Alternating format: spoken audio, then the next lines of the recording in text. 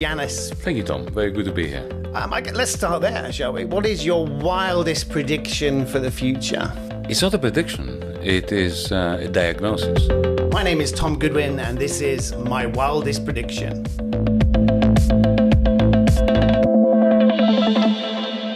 His name shot to fame in 2015 when he was anointed Minister of Finance in Greece at the height of the European debt crisis. This is Yanis Varoufakis, an author, academic, perhaps activist, politician, and we're here to discuss the future of capitalism and how technology is changing the world.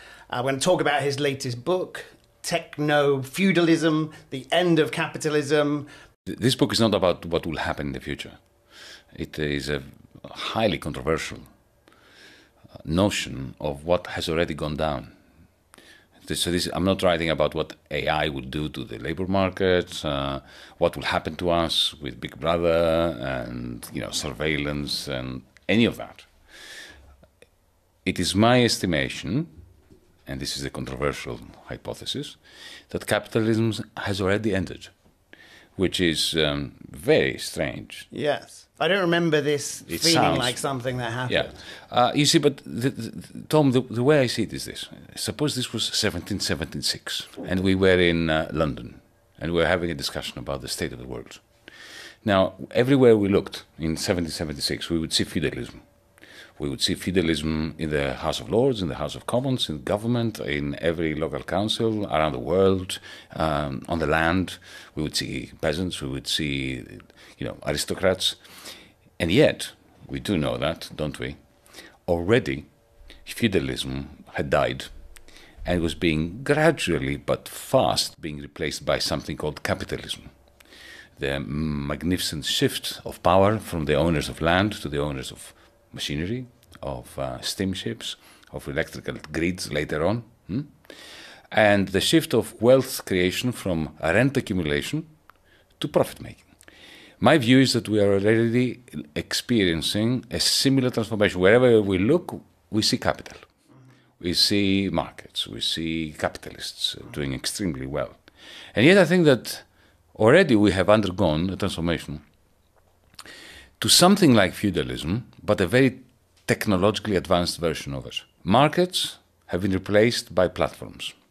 So Amazon.com is not a market. It looks like a market, but it's more like a digital fiefdom, a cloud fiefdom, belonging to one man, whose accumulation of wealth is based not on profit, but on a form of rent. Every time you buy something on Amazon, 30-40% of the price goes to Mr. Bezos, not to the maker.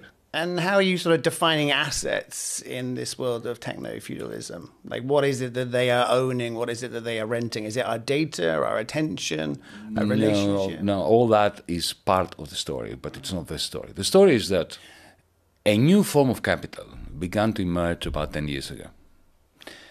Capital was always a produced means of production. So whether you have Robinson Crusoe's fishing rod, a steam engine, or a very advanced industrial robot today. It's a produced means of production, something we produced in order to produce other stuff. But this new mutation of capital, which I call cloud capital, it's what lives in your phone.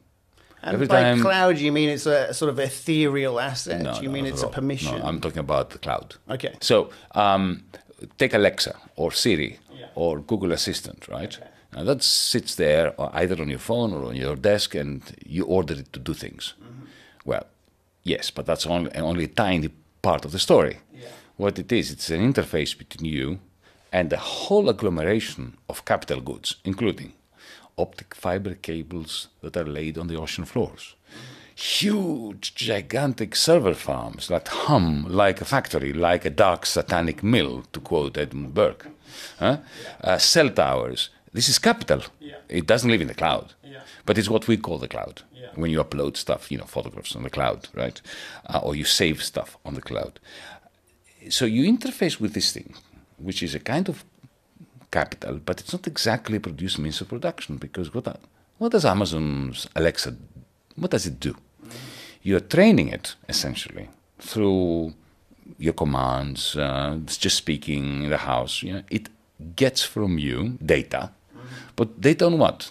On you, on your preferences. So you are training it to learn how to give you good recommendations. So I don't know about you, but when Amazon recommends a book, I always want to read it because it knows me. When Spotify gives me a recommendation for music, invariably I like it. Invariably, because it understands me really very well. So I'm training it to train me, to train it, to train me, to train it, to train me, so that at some point it can actually make a recommendation, and then I can say, okay, I want that. So, and the fundamental thing, Tom, here is that this is not like standard advertising, where you see a poster, it says, buy a Mercedes-Benz, then you go to a Mercedes-Benz dealership and you get one. No, Alexa convinces you to buy something, exercise bike, whatever, a pair of binoculars, and then sells it to you, bypassing every marketplace in the world. Now that is a fiefdom. That is a market. And you see, and most income now that is accumulated in the form of rents that Bezos charges capitalists for access to this digital fiefdom. So we're going back to a system where access to the land, only this time it is digital land, it's what I call cloud capital, is restricted, crucial, outside the marketplace, outside capitalism, and procures a magnificent rent for the new cloud lords. That's a new system. And how are you just sort of defining these new cloud lords? Like, is it a question of the server space that they own? Is it how many customers they have? Like, at what point does Walmart become Amazon? At what point does a taxi company become Walmart is already Uber? a cloud thief. Okay. Because Walmart, very smartly, has developed its own competitor to Amazon. It is using its stores in order to build up its cloud thief. And now, increasingly, the profits, the net returns of Walmart come from the cloud, not from the analog buildings that it still has, which it uses in order to lure people effectively into the cloud. And you talk about this in a very sort of sinister way, almost. I mean, your book is quite gloomy. Some people would look at this and they would say they have decided to enter in with a relationship with Amazon. They have decided to upload their pictures to Instagram. They have decided to use WhatsApp as a way to talk. I don't think my book is at all gloomy. I try to write my book, in a very jovial way. You could argue that people have. I'm writing it by the way, as a letter to my dad. Yes. So I constantly have a little tiff with my dad because I try to imagine what he would have said to me, and I try to answer to what I imagine he would have said to me. I think my book is a very pleasant read. It didn't feel that way to me, but I'm very optimistic about the future and what technology means, and I think there's something interesting. But that takes an incredible degree of naivety to be optimistic about the future. Doesn't it? There's no empirical evidence to support that anything good will happen. But where I would agree with you, we have evidence that things have got better. Let me see. Every year. No, we don't. Everything is getting far, far worse for the majority of the people on this earth, including climate catastrophe. Come on, Tom. But I'll give you this. And let's see if we can converge. I'm hopeful. I'm not optimistic. Okay. I make it a very great distinction between optimism, which is the poor cousin of hope, and hope. Hope we need to have. I love those technologies. Don't get me wrong. I'm not a Luddite. Mind you, Luddites are very misunderstood. They didn't like completely misunderstood. Completely. I love the Luddites, but you know what I mean. I'm not against the machinery. I am absolutely enthusiastic, completely addicted to all those apps. For instance, I think the world of AI. I think AI may very well destroy us, but I love it. I absolutely adore it. The idea that there is AI today designing antibiotics that can kill superbugs that human minds cannot design an antibiotic against. That's brilliant. That's a triumph of the human spirit. But not to see that we have exponential concentrations of incomes in the hands of people who produce nothing except for the right and the opportunity to extract incomes from others, while the world is going to the rocks in terms of the climate catastrophe, that we need to recognize if we're going to remain hopeful. I mean, you are a big studier of history, and you in your books talk a lot about technology, especially when it comes to capital, and you would look at most forms of technology and see them as levers to human potential. You know, the loom obviously had big threatening impacts on the Luddites, hence their fight for fairness. But generally speaking, technology is a lever to allow us to create more wealth. Its distribution has not always been fair, but over a long period of time, the trend lines are fairly consistent. And especially since about 1910, global inequality has remained about the same. So what since 1910, since around about 1910, 1930, on a global scale, they remained the same. That is not true. Broadly similar. That is. It depends on whether you look at the top 0.01%. Okay, or top anyway, it depends on what you measure. I'm sorry, but my question is like, I am afflicted by an economic mind that refuses to see things. It's the 2022 World Inequality Report. Rose-tinted glasses. It's the 2022 World Inequality Report, and it's looked at things globally. And obviously, no one lives in a global world. We all live in our own reality.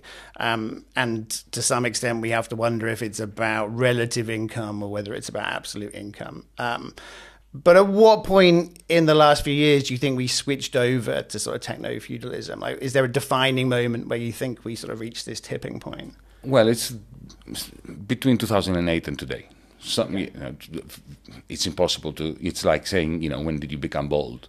Which hair did you lose so that you switched from being a person with hair to a bald person? Yeah. There's no such hair that defines the transition, but I can tell you that it was around when I was in my 40s. Yeah. Similarly, the switch happened after 2008, and it happened because of 2008 to a very large extent, because the way in which the G7 governments and central banks responded to the great financial catastrophe by a combination of socialism for the bankers, trillions pumped out of our central banks to go to the financial sector, with huge austerity for everybody else.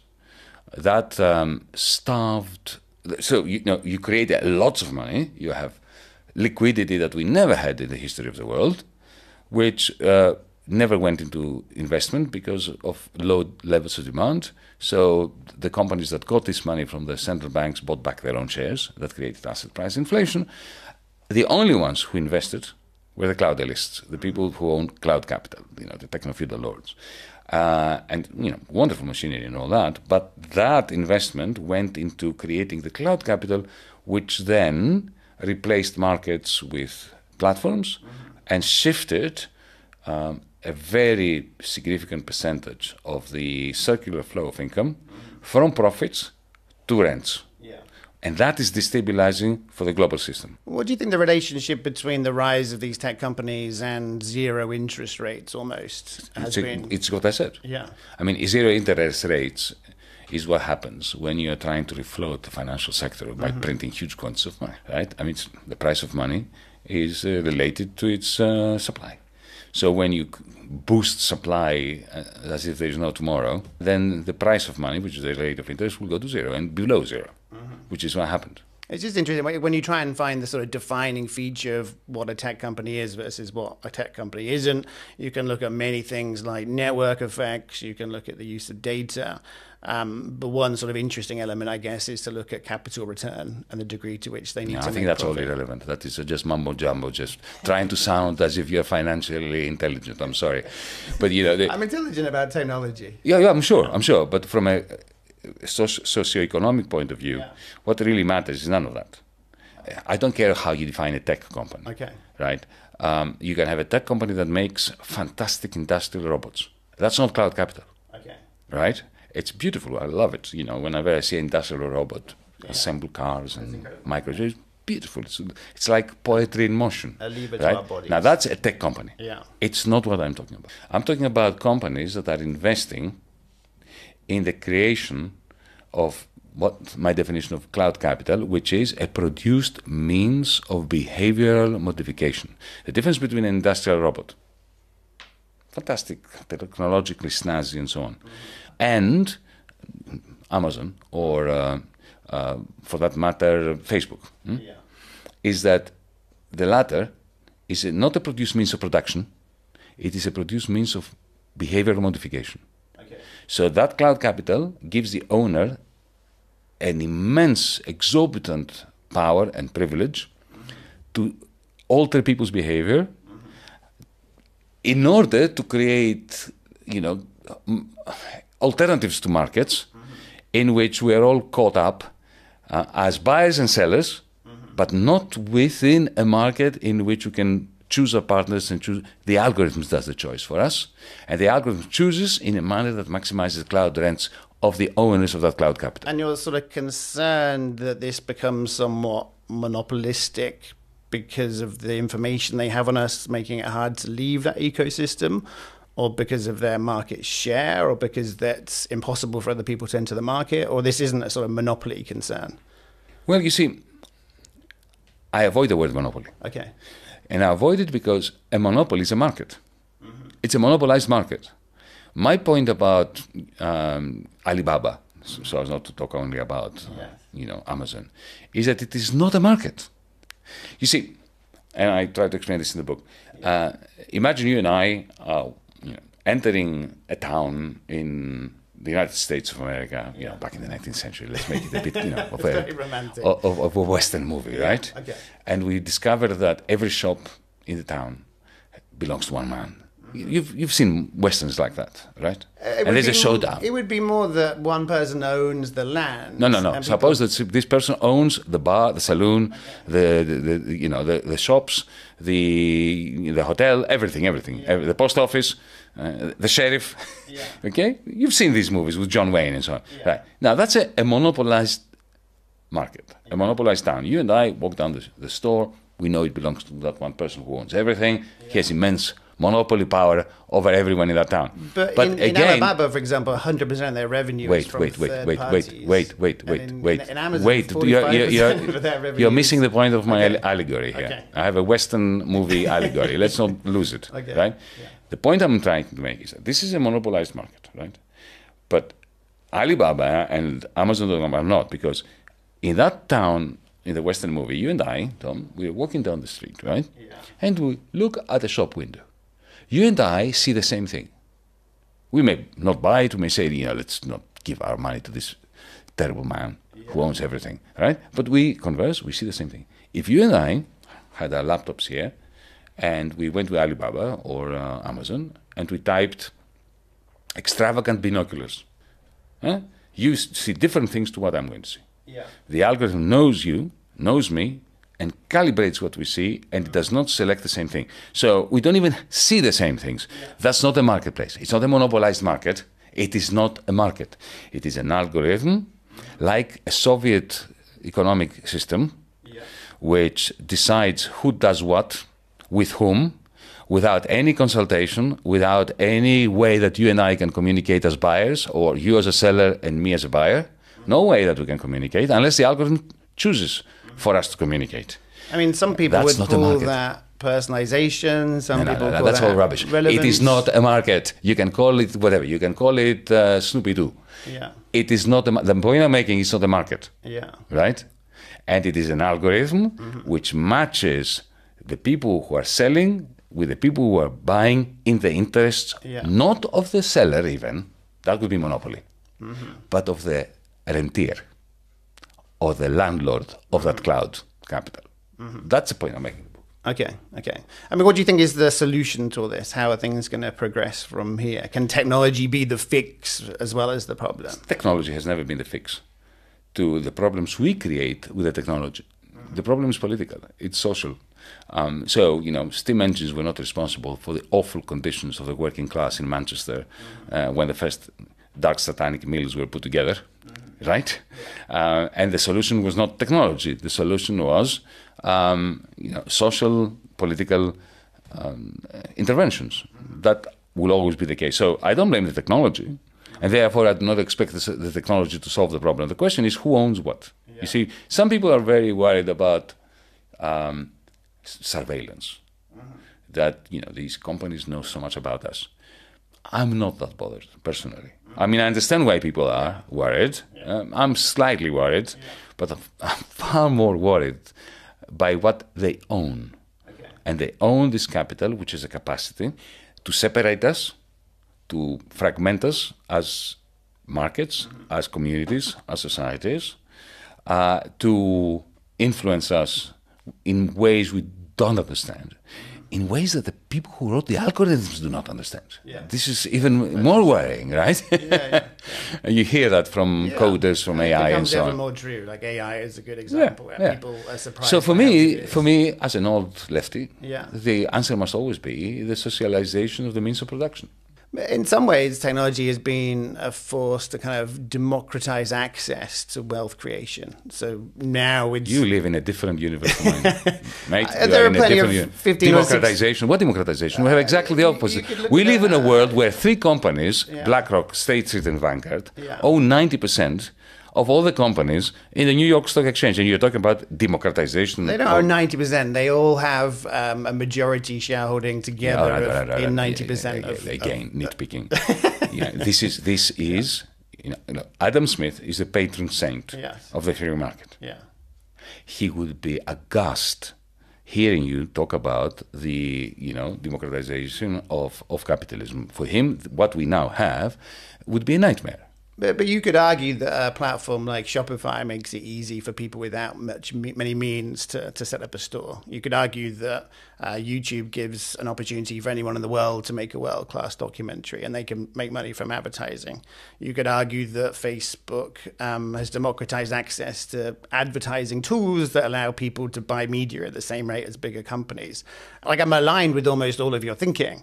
I just think it's a little bit unfair to look at some of the dynamics that provide access to people in a more level way. And to some extent, the data that allows a marketplace to personalize what they offer actually works in favor, in some cases, of sort of smaller companies that use these. That last sentence is absurd. Everything else you said before was fine. The conclusion was absolutely absurd. You will allow me to say, right? Now, listen, there is no doubt that Amazon gives every day fantastic opportunities to producers to reach customers. There's no doubt about that. Shopify does the same thing. All these, not this is ancient, but all the paraphernalia of podcasting and so on allows all of us to be broadcasters. Okay, that is all perfectly true, and it's great. It's great. However, the point I'm making is that the techno-feudal forces at work, which are based on the manner in which cloud capital operates, are ensuring that all those people who create businesses and sell stuff through Amazon or Shopify and so on, in the end become vassals. Because landlords under feudalism did allow people to actually do things. They gave them land, they gave them the opportunity to produce stuff. They were called vassals in the sense that they were completely dependent on the landlord, who actually grabbed rent out of them until he squeezed the living wits out of them. This is precisely what we're having. We're having machinery and cloud capital that allows us to do a lot of stuff, right? Podcasts and so on. And yet, if you look at the concentration of the capacity to influence public opinion, we've never had less of a free press than we have today, within the context of each one of us being able to be a small BBC or Euronews or whatever. I guess when I hear a lot of what you say, the sentiment that you have is something that I agree with entirely. I'm personally by no means a fan of Amazon or any of these tech giants, and I hate the level of influence they have over our lives. But I think of it more in terms of algorithmic persuasion. I think of it more in terms of slightly sociopathic tendencies to monetize our attention in ways that leads us to be more angry with each other than we should be. So I wonder sometimes if maybe the real brunt of your concern is not more about algorithms and the way that they're used. I love algorithms. The question is, who owns the bloody thing? Right? Okay. If one person owns the algorithm that controls billions of people, then we have something worse than 1984. We're shifting towards Brave New World. They're sort of opening up access to algorithms. Where you see, 1984 was a problem of surveillance. Brave New World is a problem where we are all happy little slaves who love our slavery. Right? And that is a problem. If you are a liberal, if you believe in freedom, but also there is something else, Tom, that really worries me.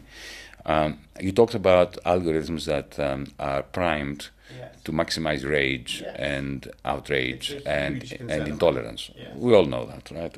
You only need to go on X, formerly Twitter, to 5 minutes of that. Yes. Like who said that? I think it was Stephen Fry said something brilliant. He said this quite a long time ago, before Musk. It's a bit like taking everything which is written on the walls of male toilets around the world and posting it online. Yes. So, I agree with you. But think of this. If my macroeconomic analysis in the book is right, we have a situation where, as David Ricardo in 1809 warned us, if you have an economic system where increasing percentages of income are siphoned off the cycle of investment by rentiers. He was talking about the corn laws back then, due to the Napoleonic Wars, that, the war in Europe then, the Napoleonic Wars, were a boon to landlords because they didn't have to compete with imported corn, and therefore they managed to charge higher and higher rents on the producers of corn who used their land, but because they just simply got rich in their sleep, because it was rent, it was not capitalist profit, it was as if this money, this economic energy, was taken out of the circular flow. There was less investment, and the whole system was becoming degenerate. So I'm telling a similar story. If increasing quantities of economic energy are being siphoned off as rents by the owners of those cloud thieves, these platforms, then that explains to a very large extent why we have inflation. Central banks continue to print money. Why?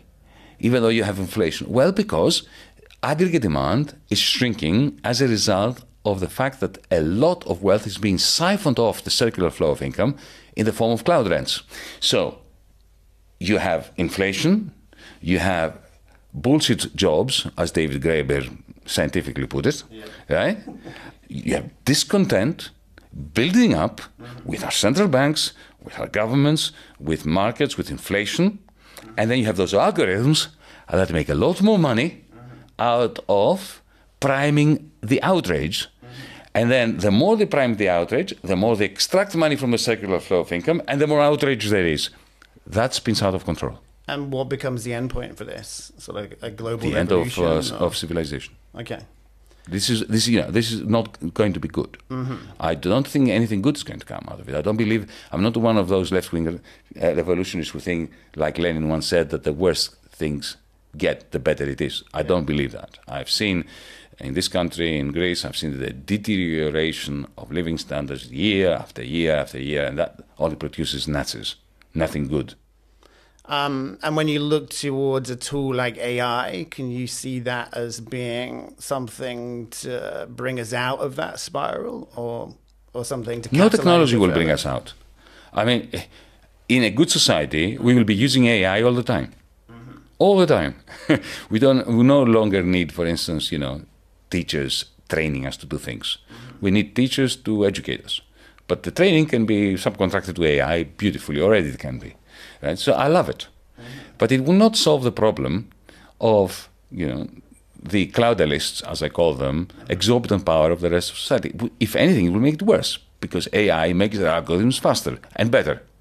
How do you sort of reconcile in your mind these sort of cloud owners with forces for absolute evil versus companies that have elements to what they do, which is beneficial to society? One could look at YouTube and see how that could educate people across the world who otherwise wouldn't have access to books.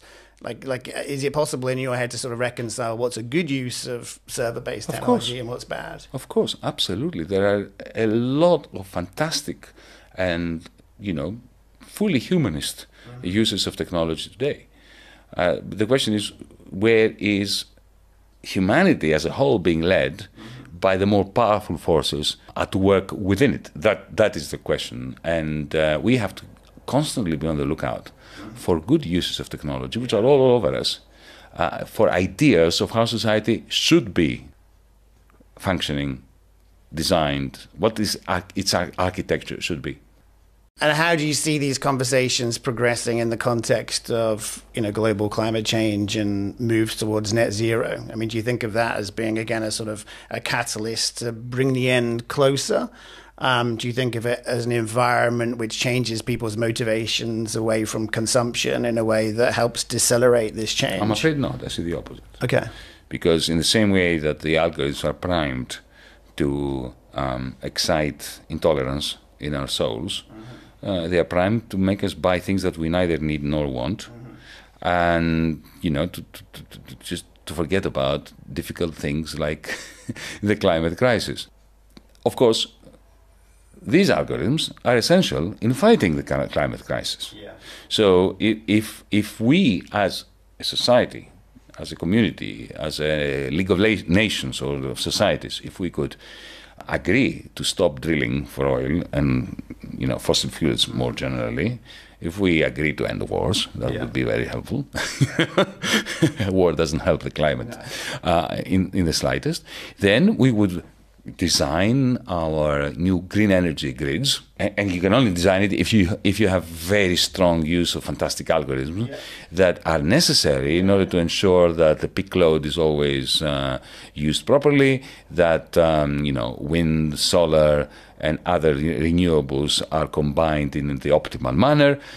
So, like the beginning of time, our technologies are a force for good and for a force of evil.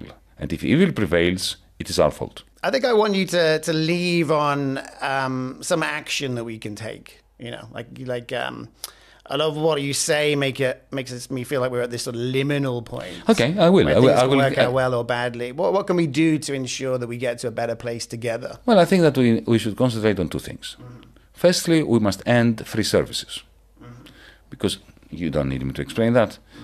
When you have free services, effectively, you've got the complete tyranny of the cloud capitalists or the cloudalists. It would be fantastic if we had micropayments, a micropayment system. And if some people can't afford it, they should get social security payments in order to make for these micropayments. So you're creating an app, right? You get paid directly by the person who is using the app, not indirectly through advertising, because that way you do not have this complete takeover of our souls. That's one thing. The second thing, it would be fantastic if we started thinking in terms of changing corporate law. Imagine, just imagine. I know it sounds like science fiction, but technically it's really very simple. Imagine that you and I, if we were to form a company, or 30 of us, 40 of us, we form a cooperative, and we have one share each. Imagine if every company, especially large companies, had a share structure whereby every employee had one share which could not be traded. In the same way as a university student gets a library card or a student union card when they enroll, and then they have to hand it over, or it becomes invalid when they leave, when they graduate.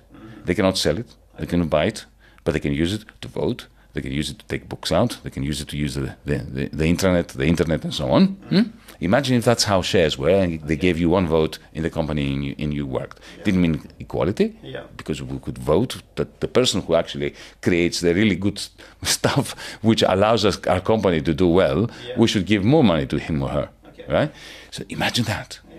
That would be a magnificent revolution. It would end share markets and labor markets in one go. And then you would have no state, you had market-based cooperatives owning the algorithm, but in a way that is not predatory. And if they had to receive micropayments from those who actually use them, the algorithms, then we would be talking about technology in the interests of a combination of freedom and justice. Okay. So something kind of rooted in the philosophy, almost as like a DAO or something sort of based on blockchain, or does the technology not matter? It's all about the sort of... The technology doesn't matter. So what I described, you could do it with pieces of paper, really. It helps to have an algorithm. Blockchain might be useful, but the problem with blockchain is that it has become a religion. And you have people who religiously hate it, Yeah. And people who religiously adopt it. And I'm just not a religious person when it comes to these things. I think, horses for courses. The blockchains can be very useful. I mean, JP Morgan uses it internally. Yeah. If they use it internally, we should use it internally too. But we must not think that blockchain is the answer. Yeah. Blockchain is a tool. That makes sense. So when it does come to your wildest prediction, in some ways you're thinking that perhaps this could be the start of the downfall of civilization, or you're also open-minded to there being other ways. I maintain hope. Hope is my duty, and I cling on to it against all empirical evidence. That makes absolute sense. Yanis Varoufakis, thanks very much for coming on the show. Thank you. Very good. Very good for time. What?